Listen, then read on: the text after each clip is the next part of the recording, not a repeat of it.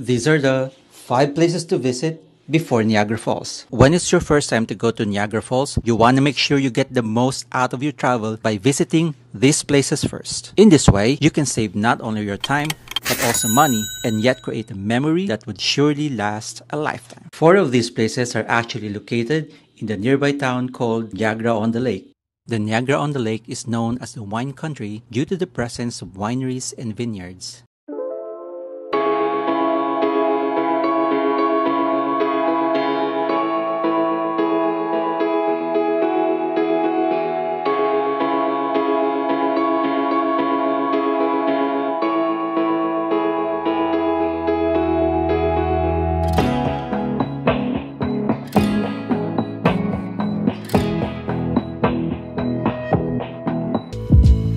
Wine tasting is not free. It actually costs 25 Canadian dollars. But I guess Legine and Ate Carmela charmed this guy to give us a free wine tasting experience. I'll get one.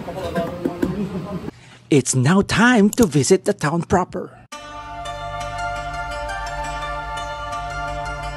The Niagara-on-the-Lake is the only town in Canada that has a Lord Mayor. This town is said to be the most haunted in Canada, so it's not surprising to find ghosts walking around the town.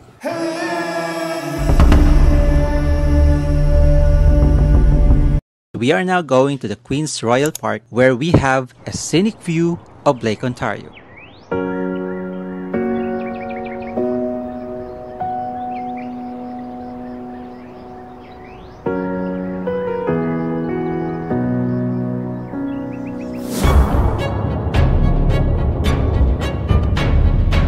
The park is also home to the famous gazebo featured in the film The Dead Zone, starring Christopher Walken in 1983.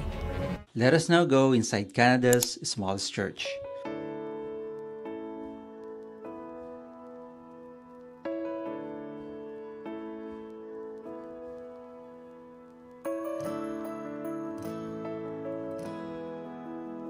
We are now exiting this scenic town through the Niagara Parkway Drive.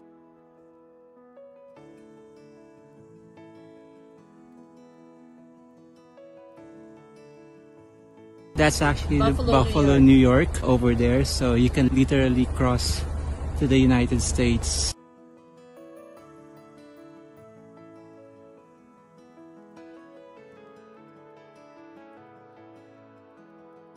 We have just one more stop to make.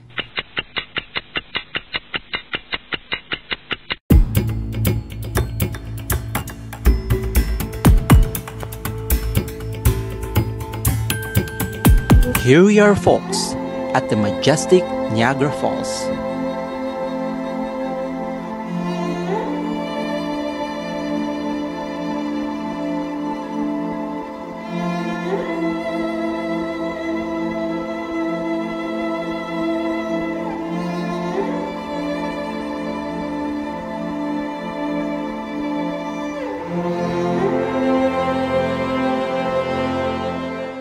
Let us now explore the surrounding area as the holiday decors are now lit up.